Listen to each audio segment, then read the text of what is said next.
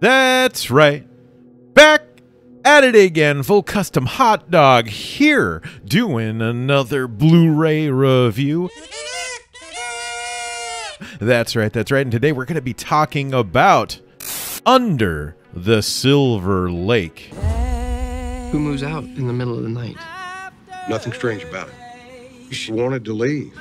How does that not make sense? I don't understand why she didn't tell me. Maybe she didn't like you. Maybe she knows you're poor and haven't paid your rent. A somewhat recent blind buy I made. I picked it up because I had heard so much about it. I mainly heard that it was divisive. People love it, people hate it, and those are the kind of movies that I tend to gravitate to because I want to know how I feel. So I just didn't know what it was. I thought it was some kind of thriller, maybe. Maybe there's a killer. I knew Andrew Garfield was in there. I knew there was something about a record. That was one of the things I heard, that somebody liked a record scene. And okay, well, I don't know what I'm getting into. For some reason, I thought it was going to be like The Strangers, something kind of slashery.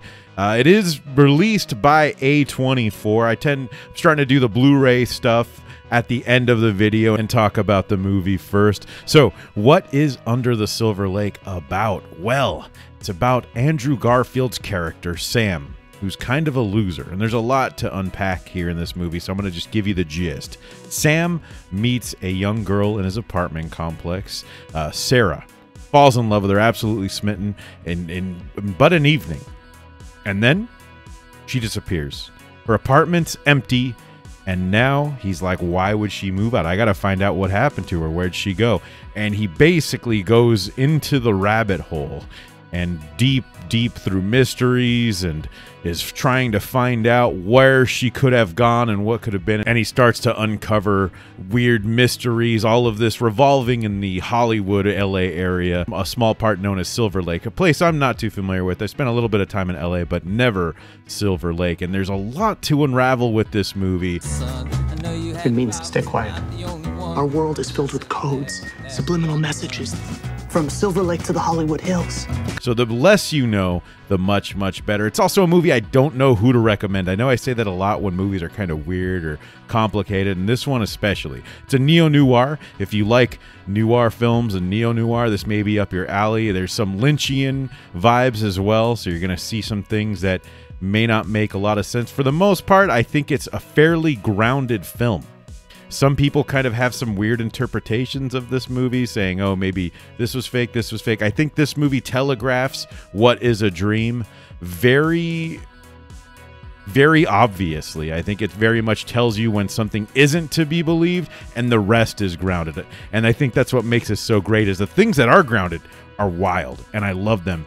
I put this on. I didn't expect to be so involved. I thought it was going to be a slasher, so I think I was working on something at the same time, and it grabbed my attention.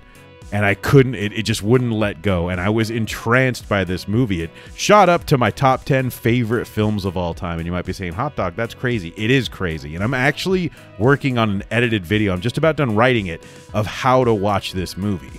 And again, you're probably thinking, like, why? And that's because there is so much happening here. The first viewing just doesn't do it justice. There's a lot of layers of things, and every single choice in this film is very deliberate. There's a lot of questions that don't get answered obviously, but the answers are hidden in the movie. There's a lot of symbolism, a lot of weird secrets in this movie. It sort of makes the discussion around that Room 237 Shining documentary, it makes that look sane. Just because all the stuff here, there are secret codes and messages. Of course, telling somebody that, they're going to think you're nuts, but there definitely are, and that's what the video I'm working on is going to cover. So it does kind of sound like that Room 237 discussion on the, is this a moon landing? Now, some people do seem to think that, oh, maybe the director, David Robert Mitchell, by the way, maybe David Robert Mitchell was trying to alarm people or warn people of these weird things happening in Hollywood. I don't think so, but I could see how you would. This almost feels like a noir meets like Holy Mountain or something, just because of all this, again, the symbolism, the not even just the metaphor, these things that link to each other. I've brought this up on another episode, I don't know what, but if you ever heard the commentary for Holy Mountain, Jodorowsky breaks down every scene into exactly what every single thing means, and doing the digging and research I have with this film, there's quite a lot of that as well, which only made me like it more and more. And every single additional rewatch is that much more enjoyable. There's even I mentioned Sam is played by Andrew Garfield. Andrew Garfield wakes up in one scene holding a Spider-Man issue. Something as small as that can be very easily interpreted as an Easter egg, of course, because duh, he was Spider-Man.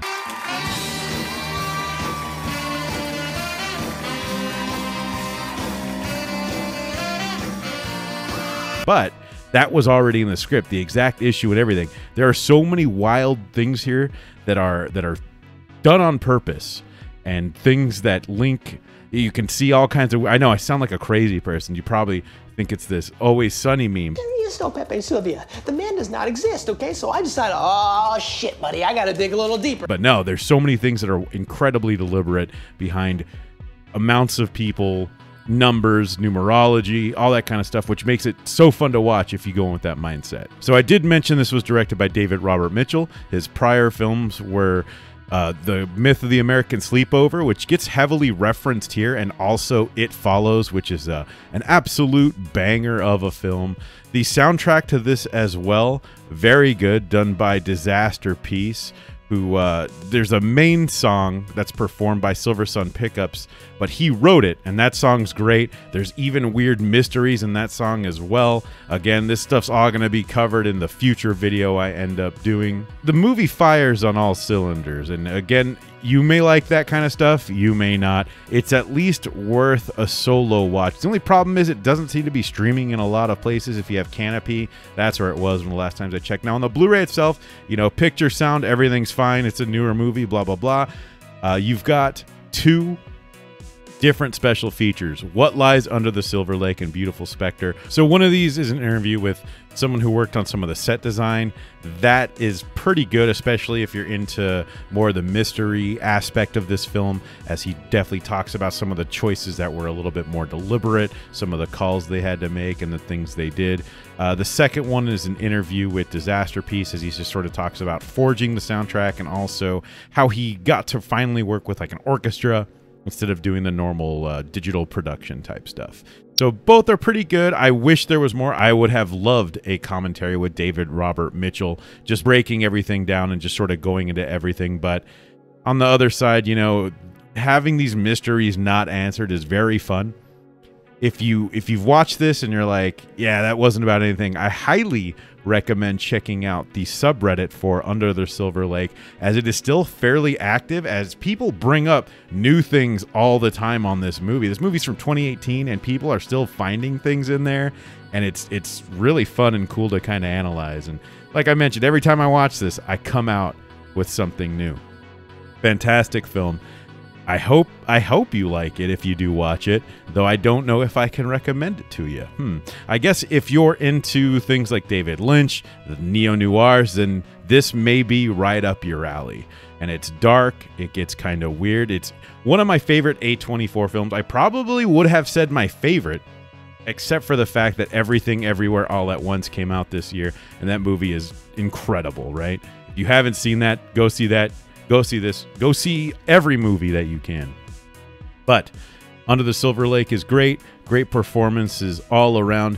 One thing I like that it really does, I mentioned earlier the whole thing of it being very distinct when something's not grounded, is that the grounded stuff is so surreal and is on the cusp of being believable. And I think that's something really hard for filmmakers and anybody to really pull off, is to give you this grounded world and take you down these dark corridors and weird twists and be able to show you something that still exists in this world, that could exist here with us, but is almost unbelievable.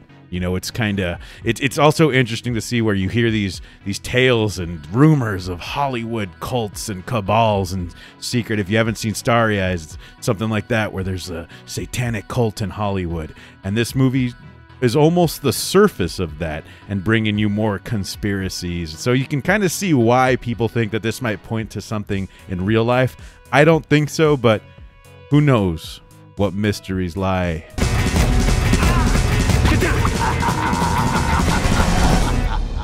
Under the Silver Lake.